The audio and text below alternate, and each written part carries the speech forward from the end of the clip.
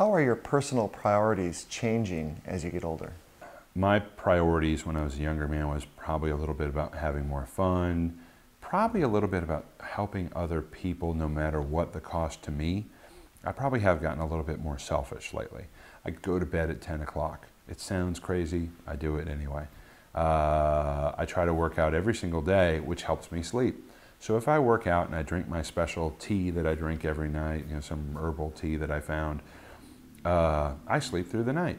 And then I get up at 6. Now I'm getting up probably an hour and a half earlier than I ever have in my entire life, and I putter, just like other people who are over 40. I putter around a little bit. I read the paper. I'm now drinking tea since I went to Ireland instead of coffee. So I have a couple of cups of tea, make myself breakfast.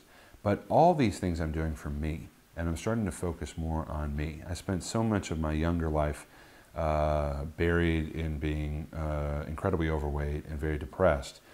Now that I've sort of unlocked that chain that was around me, at least a little bit, I think now it's time to take care of myself and enjoy life.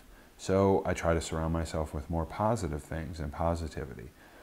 Negativity was a burden and a cell that I never want to be a part of again. I know it's pretty hard to outrun negativity, but as many choices as I can make to choose a positive outcome or a positive way, I'm going to do that.